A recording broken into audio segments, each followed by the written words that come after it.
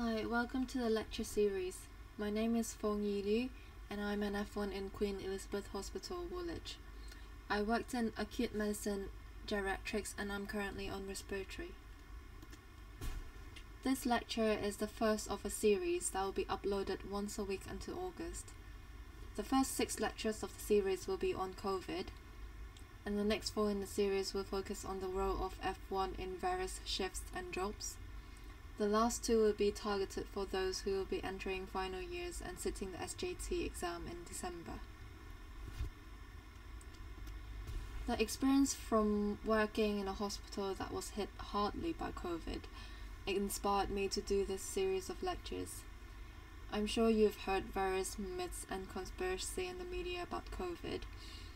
Indeed, it's a very new disease and there's still a lot to be learnt about it.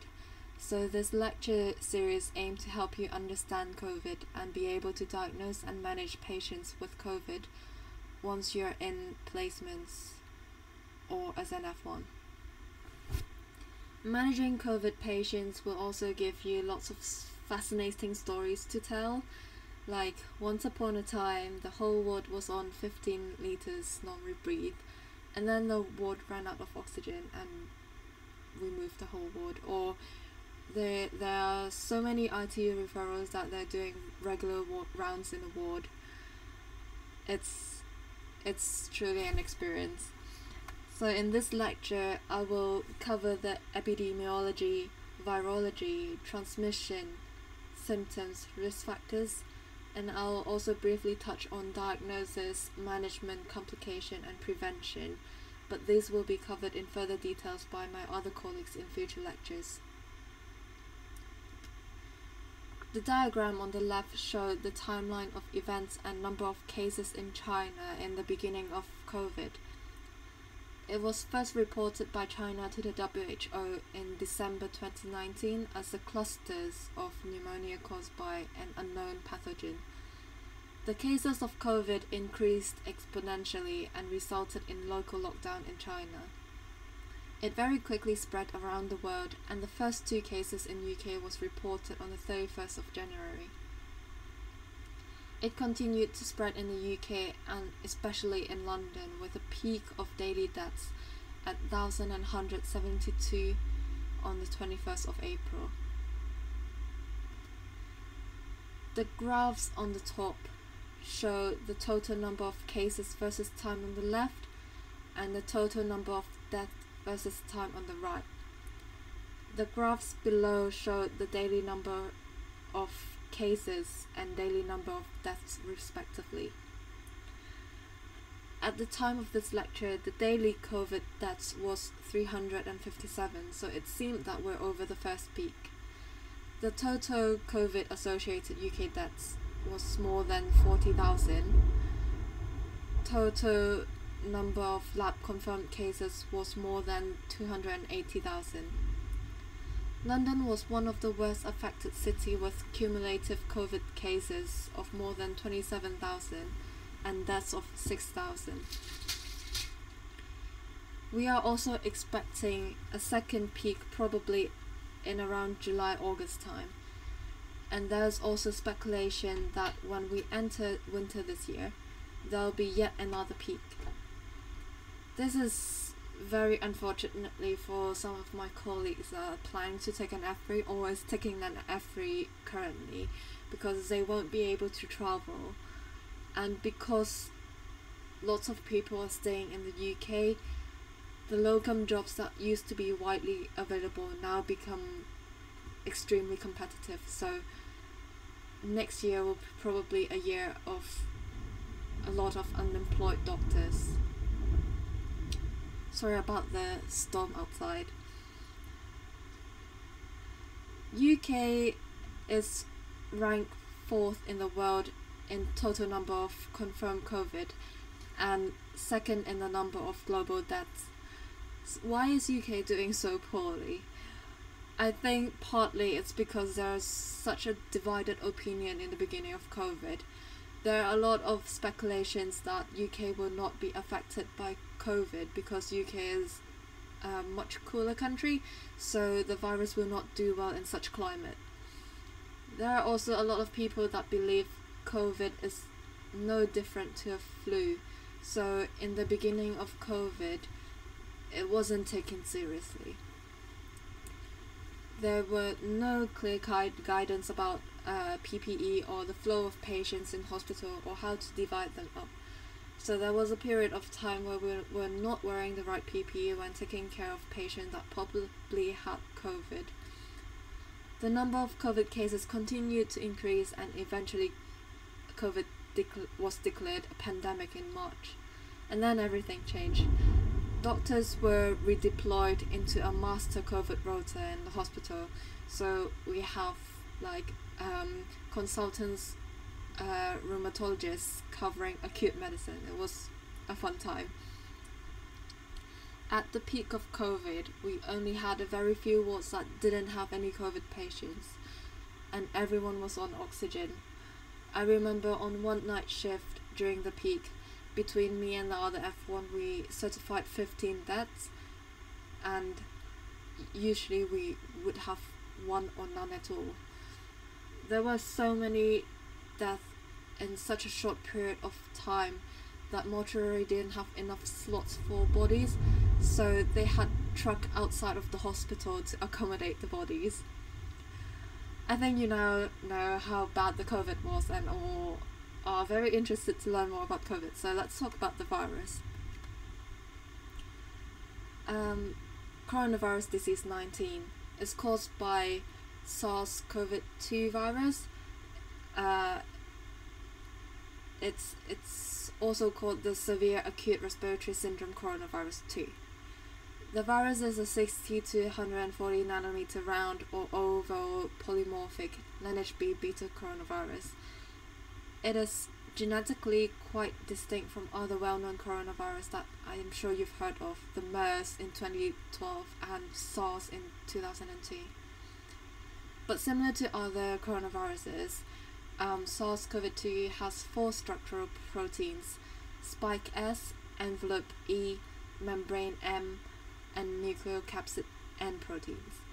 N protein contain the virus RNA, which are detected in swab tests. The S protein is responsible for allowing the virus to attach itself to a cell's ACE2 receptor, which is the proposed mechanism of entry. And it is now well known that the virus can also cause cytokine storm and uncontrolled inflammation that caused multi-organ damage, which lead to death in a lot of people with COVID. In terms of transmission, it's a person-to-person transmission by respiratory droplets.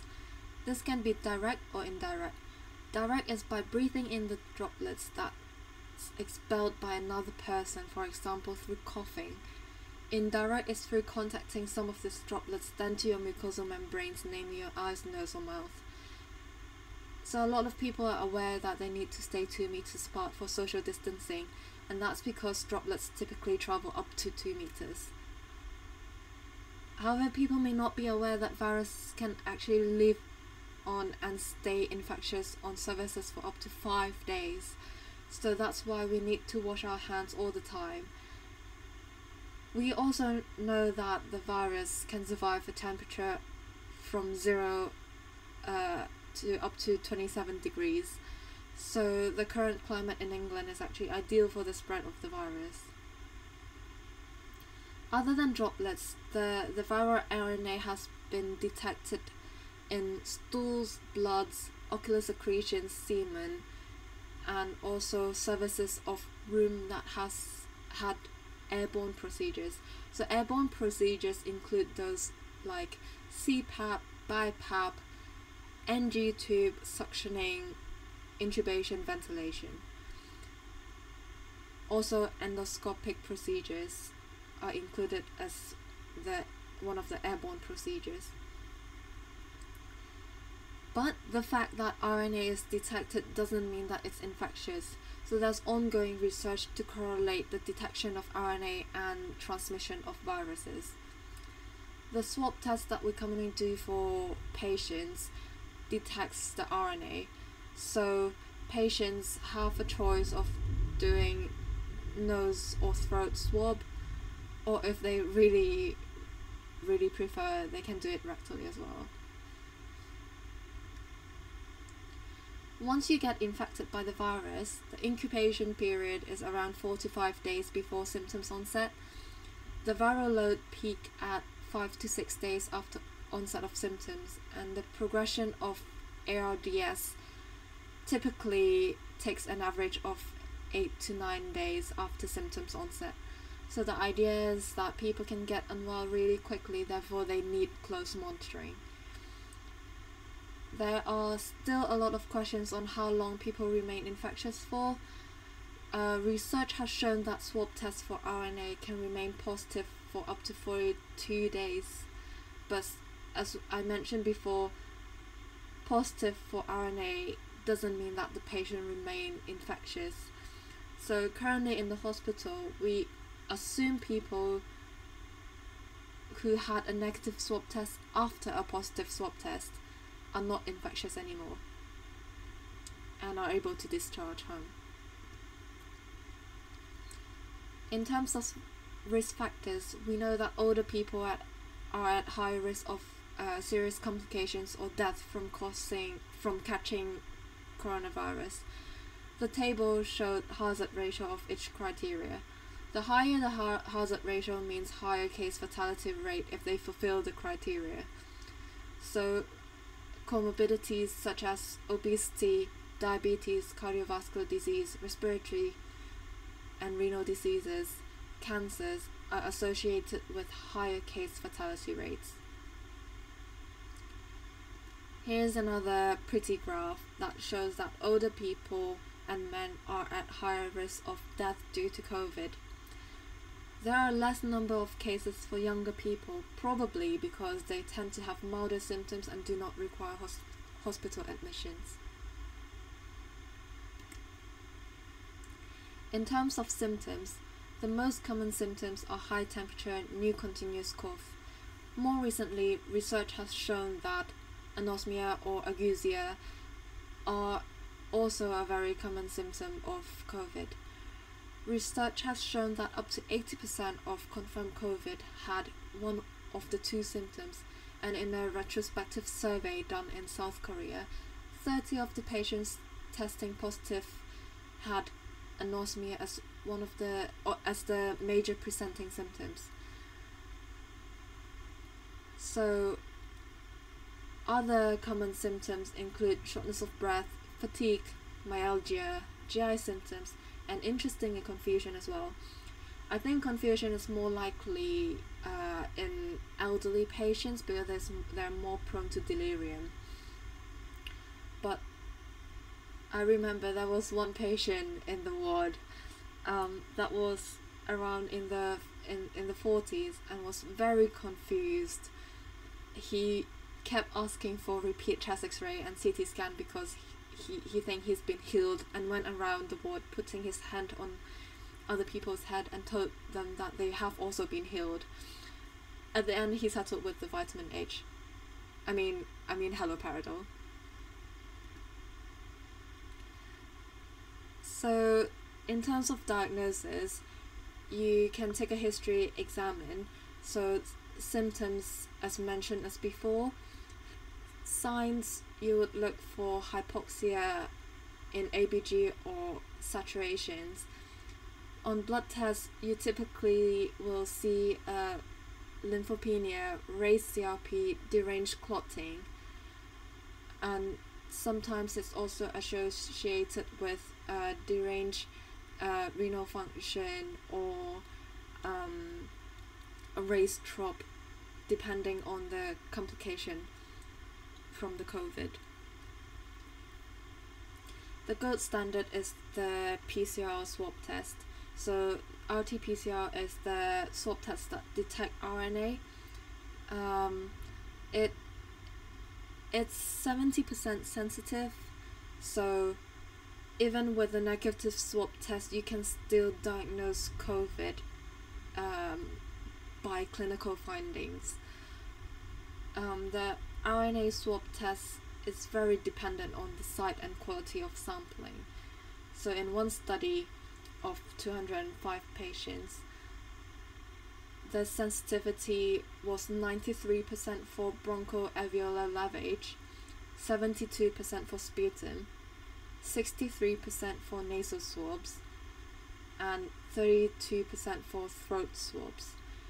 The accuracy is also likely to vary depending on the stage of disease and degree of viral multiplication or clearance.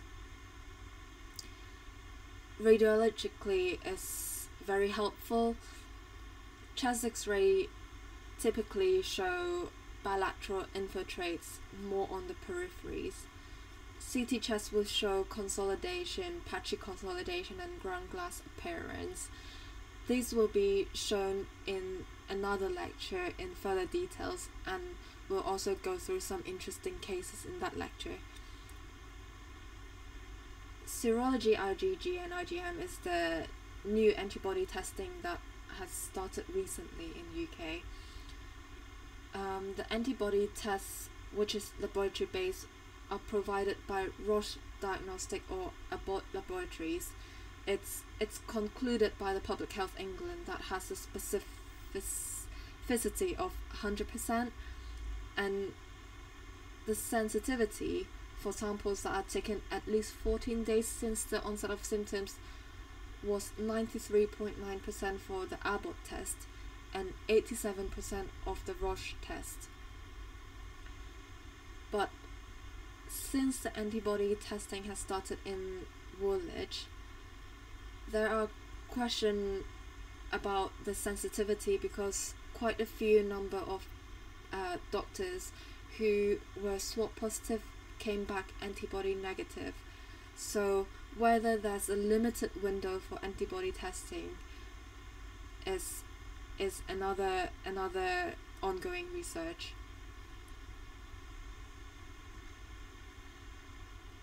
In terms of management, it's mostly supportive. We typically give antibiotics that cover for CAP if they're from the community, or HAP if they're from a care home, nursing home, or had recent hospital admissions. That's for the prevention of secondary bacterial infection. We also give oxygen. In the past we thought that 15 liters non-rebreathe is the maximum oxygen therapy you can give for a mask, other than BiPAP, CPAP. But now there have been a new trend of putting people on 19 liters or 22 liters. So that's a 15 liters non-rebreathe mask and plus a nasal specs that runs 4 to 6 liters. There's no clear evidence whether this works, but there has been cases where putting people on 19 liters, so 4 liters on the nasal specs on top of the 15 liters non-rebreathe, improve the PO2 in the ABG. So maybe it's worth doing it. CPAP, we don't have clear evidence whether that improved the prognosis of people with coronavirus. But if people are for full escalation and have been desaturating or retaining carbon dioxide or with a raised lactate on 15 liters non-rebreathe, then they should be considered for intubation and ventilation. Otherwise they would be for palliation, basically. So there are a range of potential treatments that have been suggested for COVID-19, but nobody knows if any of them will turn out to be more effective. So there's a national trial called the Recovery Trial. It stands for Randomized Evaluation of COVID-19 Therapy, and it tests for the list of medications that are given to people with coronavirus. So that includes some antiviral, steroid, antibiotics, biologics, and convalescent plasma. The one thing that you need to be careful about this is because as an F1 you'll be enrolling these patients into the recovery trial, but you need to be very careful about the contraindication. So people with liver failure, with diabetes, are contraindications to some of these medications, so you need to be careful. Currently we don't have a result from this trial yet, but hopefully we'll have them soon. In terms of complications, it will be covered in further details in later lectures, but the more common ones are AKI, VTE, and cardiovascular. So that there are quite a few people who have PE on top of coronavirus, and AKI is one of the more common ones, and that there's a need of balance of fluids, because they are also prone to ARDS, and in ARDS you must not give fluids. But if it's concurrent with AKI, what do you do? Other complications that could cause death are DIC, ARDS, and septic shock, but those are less common than VT and AKI. In terms of prevention, make sure you wear the appropriate PPE. Hand washing is very important. In terms of PPE, it's divided into PPE for non-aerosol generating procedures, which is just glove, apron, surgical mask, and maybe eye protection. PPE for aerosolizing procedures, such as NG tubes, BiPAP, CPAP, intervention, ventilation, suction. You need to put in a full long sleeve gown, surgical gloves on top of that, a visor, and respirator that's at least FFP3, I think. Also, we are advised to social distance in hospital, but everyone knows that it's not possible. We had people telling us off for not social distancing, but in reality you have a small doctor's office with 5 people in it and not enough computers, so social distancing, do it if you can. One thing that you need to keep in mind is, once you're exposed to COVID, so if you go into placement or start to work as an F1, you need to take more care if you live with someone who's high risk of poor prognosis in COVID, because if you catch it, you can pass it on to them easily if you're in close contact or live together. And you, as young and healthy adults, you probably wouldn't suffer much from it, probably don't need hospital admission, but caution needs to be taken if you're living with high-risk patients, high-risk people. So that's the end of the lecture. Hopefully that was useful, and hopefully it's interesting as well. Please fill in the feedback form, that will be really helpful, and tune in for the rest of the lectures. Thank you.